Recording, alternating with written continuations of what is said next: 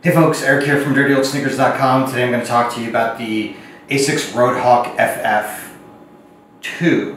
I want to be really upfront, I'm not getting paid for this review, but I did get these sneakers for free, so thank you ASICS. So a quick note before we get into the review, if you like gear reviews, race reviews, or anything endurance sports related, smash that subscribe button below. More importantly, hit the, I think it's over here, hit the bell next to it so you get notified when I put new reviews up every week. I'm also doing a series on the New York City Marathon this year, tips and tricks, insider tips, course strategy, what it's like in the athlete's village, where you can send your family to watch on race days, so all that kind of things. You can see that I put up a video last week. Should you check bags or should you do the poncho? Which one would be right for you? So anyway, I am doing a series on the New York City Marathon this year, so make sure you subscribe to my channel for when I put those videos up.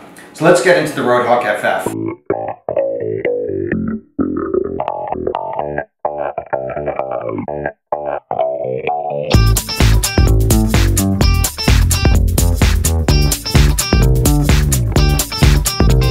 Let's go through all of the basics first. It is a neutral shoe.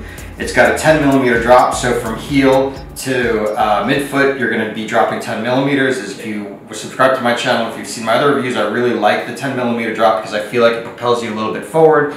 This is a really low-cost shoe. It comes in at $100. I really like that. It's the most accessible shoe that I've worn in the last, I don't know, I would say year.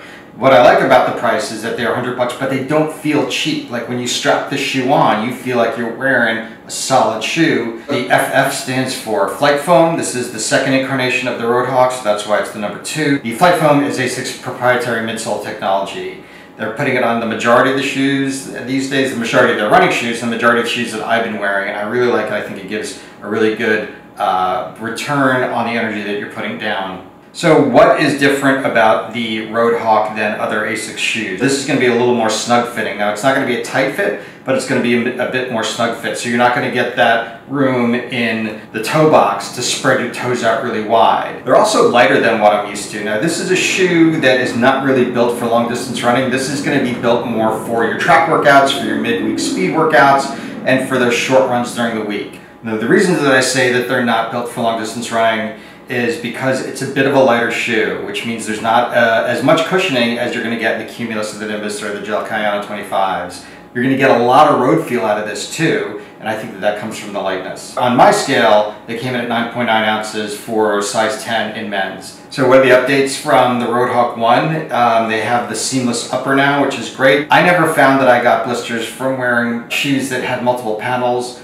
on their upper, but it seems to be the trend these days to go to a seamless upper so you're not getting anything hitting your toes while you're running. Now, ASICS has what they call their AHAR outsole, which stands for ASICS High Absorption Rubber.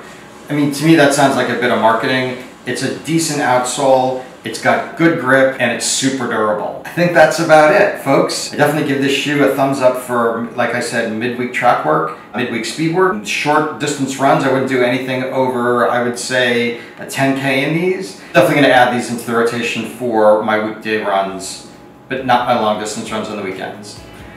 If you like this review, smash that like button below, get this up the YouTube algorithm a little bit more. And like I said before, if you like gear reviews, race reviews, or anything endurance sports related, hit that subscribe button, but again, more importantly, the bell next to it so you get notified when I put up reviews every week. And thanks for tuning in. I will see you next time.